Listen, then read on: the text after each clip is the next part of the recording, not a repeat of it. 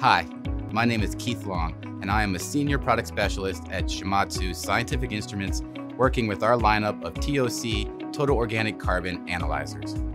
In this video, I will demonstrate how to resolve poor reproducibility for replicate injections of standards or samples using the TOC-L instrument. It is very common in TOC analysis to perform multiple injections on samples, then report the average result from those replicates.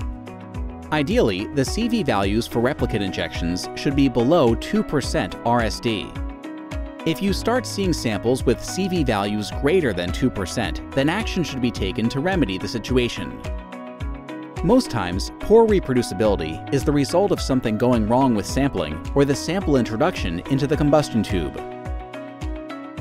With regards to your TOC-L instrument, this would include anything before the combustion tube.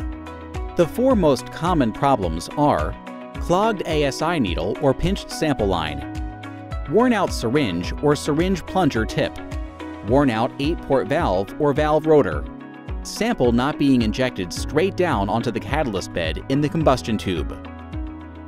This video will address each of these scenarios in more detail. It is possible for the ASI needle to become clogged, or for the sample line from the needle to the valve to become pinched or loose. This would prevent the instrument from pulling in a full syringe of sample for analysis, which in turn could lead to inconsistent volumes of samples being injected into the instrument for each replicate.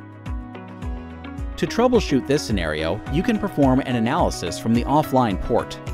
This refers to sampling from the tubing connected to port number 1 and not port number 2, which is connected to the ASI.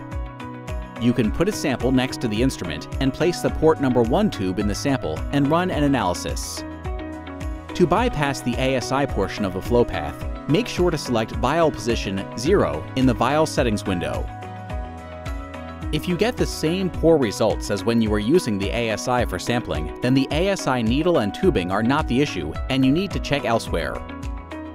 If the results are good, then the issue was the ASI needle or tubing, so those parts should be removed and cleaned or replaced.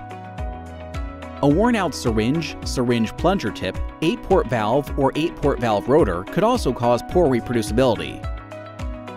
If the syringe and valve are not sealed correctly, then air will be pulled in as the syringe and valve move.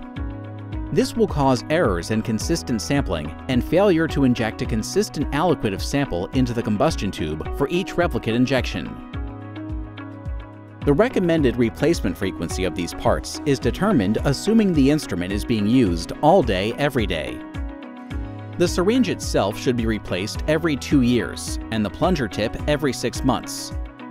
The valve rotor should be replaced every year, and the entire valve every 2 years. If these parts have not been replaced according to guidelines, replace them before attempting any more troubleshooting.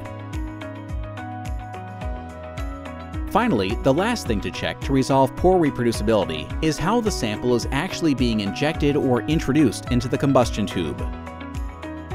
A sample needs to be injected straight down the tube so that it does not hit the walls. If the sample is sprayed in an outward pattern or at an angle, then carbon will stick to the tube and be oxidized at different rates, leading to very poor reproducibility. There are 2 ways to check the sample injection pattern. First, you could look into the top of the combustion to see if it is injecting correctly. The second way is to pull the slider off the injection block and do a test injection through the mechanical check window. Hold the slider over a small beaker.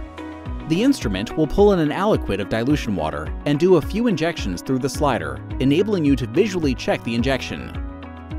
If the sample is not being injected correctly, then check the position of the sample tubing relative to the slider and reposition as needed. Also check for a salt buildup in the tip of the injection line and try flushing the line with water to remove any debris. If all else fails to remedy the poor injection, then replace the sample injection tubing. That should resolve your reproducibility issues. For more information on Shimadzu TOC-L analyzers, visit www.ssi.shimadzu.com.